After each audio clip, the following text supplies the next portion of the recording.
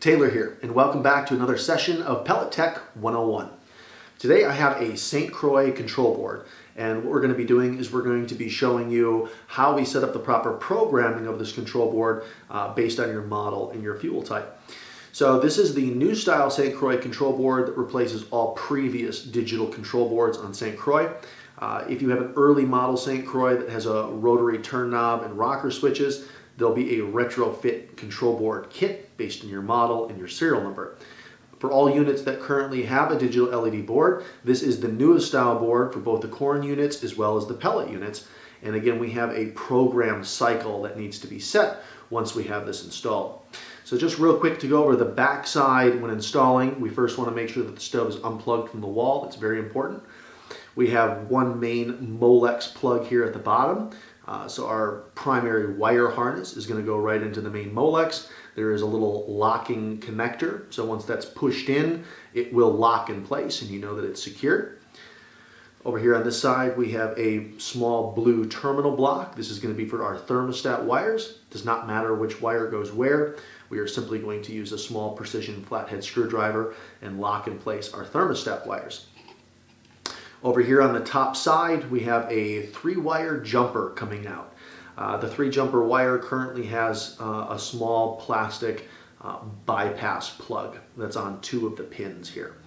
So this 3-wire jumper is only used on select models that have a photo eye connection. So this is in some of St. Croix's newer models that have come out as of recent. Majority of St. Croix models will not have a photo eye, and this is simply to be left as it is, disconnected. If you do have a model, for an example, like one of the Elements that has a photo eye, you're going to pull off this small black plastic jumper, and you're going to go ahead and connect this into the 3-wire photo eye connector that comes out of the stove. Again, if your stove does not have a photo eye, as most models don't, we're simply going to leave that plastic jumper on the prongs and leave this disconnected as is. Once we have the control board installed in the unit and we have it plugged back in the wall, we're ready to go ahead and adjust the programming. So the programming on the board has to be done while the stove is off and completely cooled down. The toggle switch right here has to be set on the manual position for us to be able to set the programming.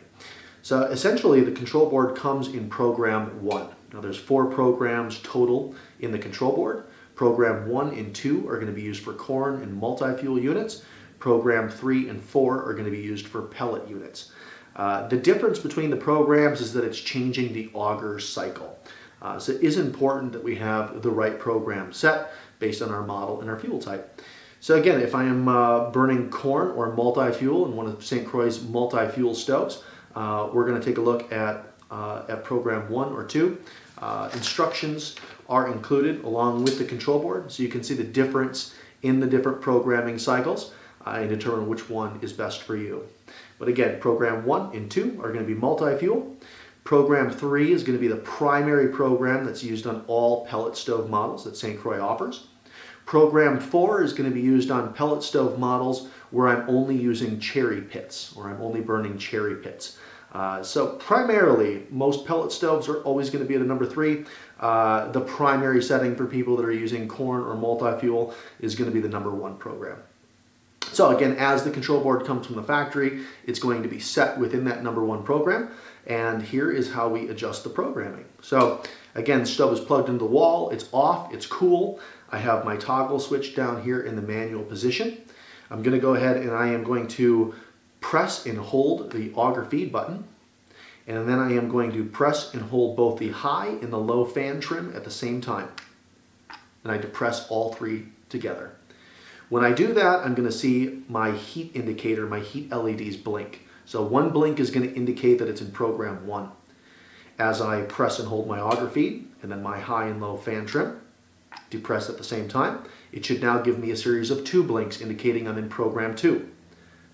Hold down the auger feed, high and low fan trim, depress all 3 at the same time.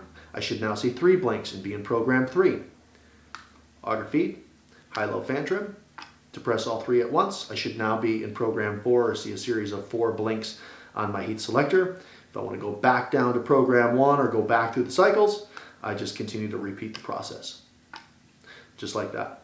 Once I am in the proper programming that I need to have the board set to based on my model and my fuel type, I can simply leave it in that program. So once I have it set in that program, again, it will blink that series of lights on your heat control. You let that be, the control board will go blank, and we're ready to go ahead and start up the stove now that it's in the proper cycle. So if you run the unit on manual, you're just simply going to go ahead and turn the on-off button here, and it'll start to go through the startup cycle. If you operate your stove in a thermostat mode or have a thermostat connected, again, we can set that to either smart stat or T-stat as far as our thermostat mode here. From there, you're off to the races. So again, hopefully this video is helpful, just a nice visual tool to basically show you how we're going to set the programming of a new style St. Croix digital LED control board based on our stove and our fuel type. Hopefully this video is helpful for you. If you have any questions, feel free to comment in the section below the video here. Always happy to assist and make sure that everything is 100%.